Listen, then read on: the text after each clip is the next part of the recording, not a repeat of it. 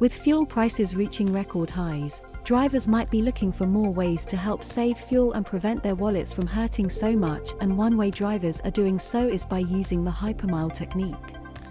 Hypermiling is a term that refers to when a driver changes or alters their driving habits to maximize fuel efficiency, saving a pretty penny in the process, reports the Daily Express.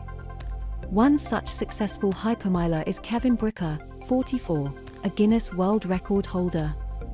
Kevin, who works for National Parks in Brecon but lives in Swansea, claims you could up to £600 over a year by using the technique.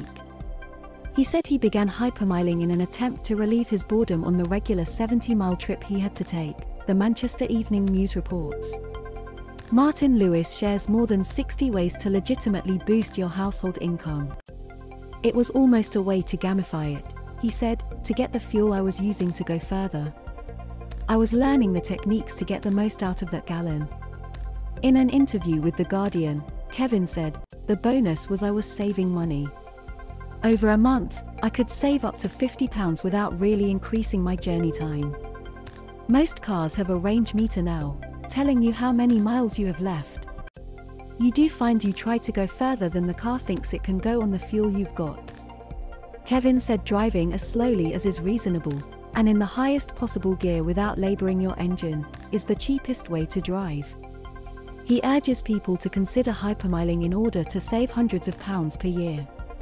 One of the most important factors when it comes to hypermiling is avoiding harsh acceleration or braking. In most fueled cars, energy is wasted whenever a driver slams the brakes, while most hybrid and electric cars have regenerative braking where around 70% of the energy used goes back into the battery. Mr. Brooker added, "Read the road ahead for traffic lights and roundabouts, so you always keep moving. If there's a green light a fair distance off, there's a high probability it will be red by the time you get to it. It's all about pacing, so you get there when it's green. With roundabouts, feed into them rather than stop. Of course, drivers should slow down wherever reasonable and in the highest possible gear without putting too much strain on the engine.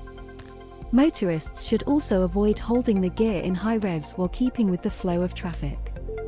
On average, drivers are paying 163.52p for a litre of petrol, while super unleaded comes in at 176.14p per litre. Meanwhile, diesel drivers are still suffering from higher prices, with a litre costing 177.47p, resulting in most motorists paying almost £100 for a full tank of fuel.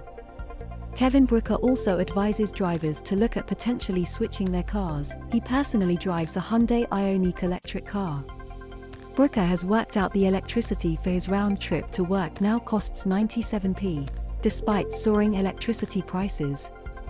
One of his world records comes in an electric car, as he was able to drive from John O'Groats to Land's End with just one stop to recharge.